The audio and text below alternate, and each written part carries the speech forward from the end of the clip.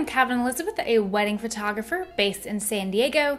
Today I'm going to be talking about the topic of why I don't discount my wedding photography rates and why other photographers might not as well. Some will discount to high heavens. That's just not the way that I go about things and not the way that many of my peers go about things. And so I wanted to explain to you guys why photographers definitely a lot of times are going to say no and why they should, because I find that there are a lot of sources out there in the wedding world that encourage couples to ask vendors, specifically photographers, to do the same amount of work for simply less money because they don't want to or cannot pay the price the photographer has set. Now, when I talk about negotiation, that's something that is okay to do. But the way to negotiate is not to say, can we have the exact same thing for half the price? The way to negotiate is to say, hey, this 8-hour package you have is a little bit more than we want to spend. Is there anything we can take out to get that price closer to our budget point? Can we maybe do a little bit less hours? Is there anything we can do to get it closer to a price point where we're comfortable? That is more so negotiating and kind of customizing a package. I personally have never really thought it was okay to ask people for discounts because I don't believe that it's very fair to ask somebody to do the same work for less pay. So if you were at your job and your boss said, hey, I'm gonna have you work your full day tomorrow, but we're gonna give you less money. We're gonna cut your pay down by 10 or 20%. I'm sure you'd probably say, there's no way I'm doing that. That's completely unfair. I work hard. I deserve what I want to be paid, which is my fair rate. So the same applies to the wedding world. So you wouldn't probably go to ask your doctor to have you get less charges for your bill just because you don't want to pay them. It's not really how the world works. So I don't really know why people are so comfortable asking people in the wedding industry to do the same amount of work for less money. It just doesn't really make any sense to me. Now, if you have asked people for discounts, I'm not trying to make you feel bad about it. I am trying to explain the other side. And for me personally, if there's something I want that I cannot afford or I should not be spending money on, I either don't get it and I move along to something cheaper, or if it's a service, I will usually offer up a trade. So some people aren't so lucky to have this option, but if you do some sort of work that is a service or some sort of good that you could perhaps say, hey, could we trade this amount off the package and I can provide you with this? That's perfectly okay to ask as long as it's a fair trade. So for example, if you are a hairstylist and you want this wedding photographer, you could maybe offer them some free highlighting or some free haircuts to trade off the package of the photography collection. So that's just an idea that you have. I think that's perfectly fair. The worst they can say is, no, I don't really need that service or I don't need that right now. I just find it a lot more respectful to approach things from a more fair point of view rather than just asking for the same thing for less money. So to get into why a lot of photographers or other vendors or anybody does not offer discounts, myself especially, is one, because they are typically charging what they are worth. So as artists and creatives, a lot of us put a lot of hard work and time into building our skills, building our reputation and our talent. And for me, I think that what I charge is what I'm worth. And if I were to discount my services, I feel that that would devalue the work that I would do, and it would teach people, hey, I'm not really worth the fair price that I thought I was worth. I'm actually worth less. And if you have ever done the same work for less money, it doesn't feel good. You don't feel good about yourself. You feel like you're losing out and you feel like your worth is not valued by your clients. So I want my clients to be people who understand my value and my worth, and they're happy to pay my rates because they know that I am worth every penny they spend. Another reason I cannot discount for my couples is because I hire a certain number of people to work with me on a wedding day or behind the scenes or whatever it may be, and my team does not take discounts. So if I had to discount for my clients, my team still requires the same amount of pay. So basically, my expenses are all staying the same. So if I were to discount, I would be losing out on a lot more money. My team isn't going to take a discount. If I told my assistant I wanted to pay them about $10 less per hour, they would say, no way, I'm sorry, I'm not gonna work with you on that. So I have to pay my team fairly, and I also expect that I should be paid fairly, and I can't really take a discount because I have a lot of people that I'm responsible for paying that are not gonna take a cheaper work rate. Another really big reason that I will never discount for my couples is because I put a very large amount of work into every wedding. So for example, I once sat down and tallied out the amount of time that I spend on average for a couple who books me for an 8-hour wedding day and an engagement session.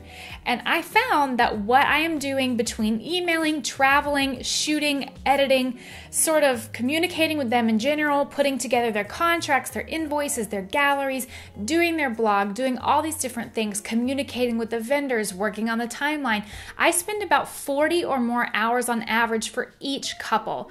So I always hear people say, oh, this photographer charges $4,000. It must be so nice to make $4,000 in 8 hours.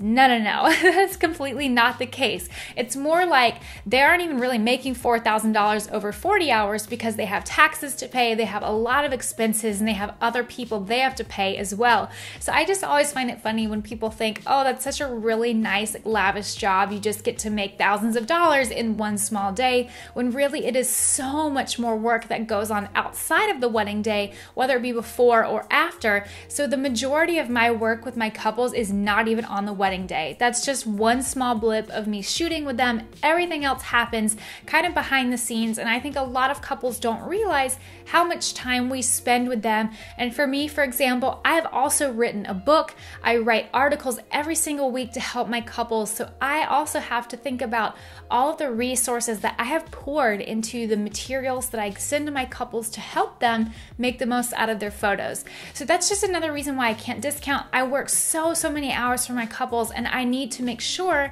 that I am paid appropriately and fairly to cover all of my time and not just the 8 hours I'm there on the wedding day. Additionally, I mentioned that I have a lot of expenses.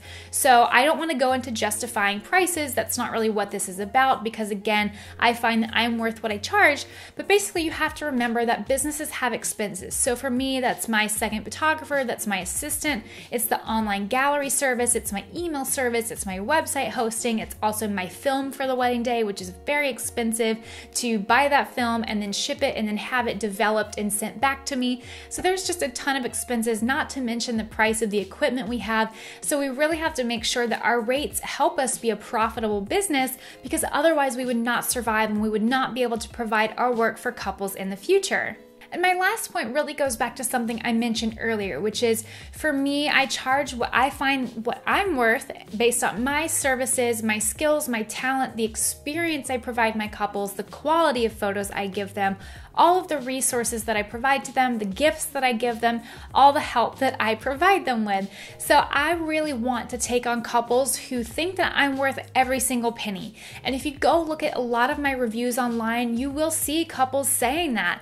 And I love working with those couples. I really appreciate that they truly value my work and they are excited to have me be their wedding photographer. They invested a lot of money with me, and there is a great reason why, because they think I'm worth it, because I will give them the photos that they want and that they dream of, that are going to make them happy for their entire lives.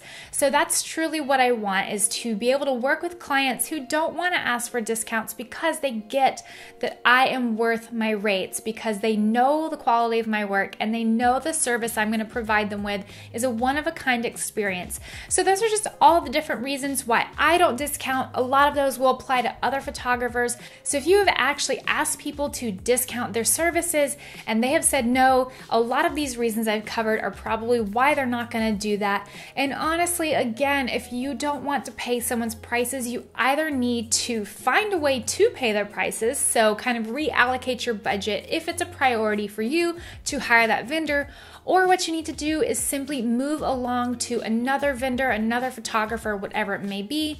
Or if it's kind of close to your budget, perhaps do a little bit less hours with them. So I tell couples who are close to my budget but kind of definitely don't want to go over their own budget, I tell them, hey, instead of booking me for 8 hours, book me for 7 hours, and then closer to the wedding date, we can either make sure the timeline covers everything you want photographed, Or sometimes closer to the wedding date, the budget opens up a little bit because maybe they have less guests coming, or maybe something they thought was going to cost more money ended up being a little cheaper. So then they have a little bit more money they can put back into photography, get that extra 8th hour that they wanted, and kind of have it all. So you always have options that just aren't simply asking someone to take less money for the exact same amount of work. Again, if you have a service or a good that you are able to trade them with, even if you have like a beach house somewhere that they could go vacation at for a week, whatever it may be, I've seen all sorts of trades under the sun. I think those can be really great, but if they're not looking for whatever you're providing, that's okay. You have other options. You can ask for a smaller package, or you can simply ask them for a recommendation for someone whose services aren't quite as expensive. So I hope this video was helpful in explaining to you why a lot of us creatives don't want to discount. Yes, you can find people who will discount. That's just personally not what works for me. I try to have a very sustainable and profitable business, and I think that I'm worth the time and talent that I provide my couples with. So that's why I stick to my guns on my rates. It's also important to me that all my couples pay the same prices, so I would never want someone to find out that another couple got way cheaper rates, because that's not really fair. So I believe in being fair to my couples and being fair to myself. If you guys did enjoy this video, please be sure to leave a like and comment in down below if you have any questions, or if you have any suggestions for future videos, something you would like to see covered thoroughly, let me know. Have a great week. Bye!